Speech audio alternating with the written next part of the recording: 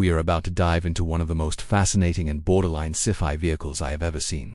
And it's not from Tesla or some Silicon Valley startup. It's from a French company called Cixi for the last 10 years. These guys in the Haute-Savoie region have been quietly cooking up a chainless, beltless electronic drivetrain for ebikes, and they've just unleashed their creation into the world, the Vigoz. Of this machine is something called the Pedaling Energy Recovery System, or PERS. Forget everything you know about chains and gears. When you pedal the Vigoz, you're not mechanically turning the wheel, you're essentially becoming a human power generator. The energy from your pedaling is recovered at the crank, converted into electricity, and that electricity is then sent to a hub motor to drive the wheel. It's like a hybrid car, but for your legs.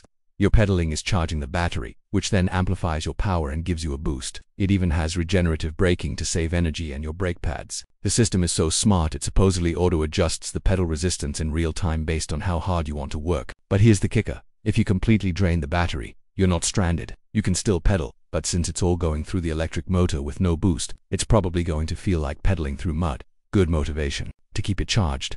You sit in a recumbent position inside this sleek, car-like bubble canopy, but get this, even though you're low, your head is supposedly at 51 inches off the ground, which is about the same as a regular car driver. So, you have amazing visibility. You steer with these low-mounted control handles on each side, and it has an active tilting system that leans into corners like a motorcycle. How cool is that?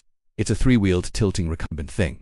There's even space behind you, for a passenger, your dog, or a ton of groceries, though weirdly, luggage gets strapped to an open area at the back, which seems like an interesting choice. They've clearly thought about safety, too. You're strapped in with a 3-point seatbelt inside a chassis built with energy-absorbing elements for crash protection.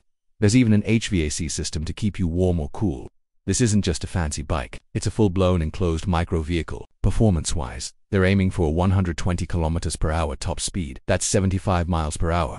Though their test prototype has only hit 100 km/h so far, the goal is a 160 km or 100-mile range from a massive 22 kWh battery pack mounted under the floor. This design prototype you're looking at is the next step. They're going to merge this beautiful body with the working mechanical mule. They've been testing to create the final certified vehicle, then it's off to production.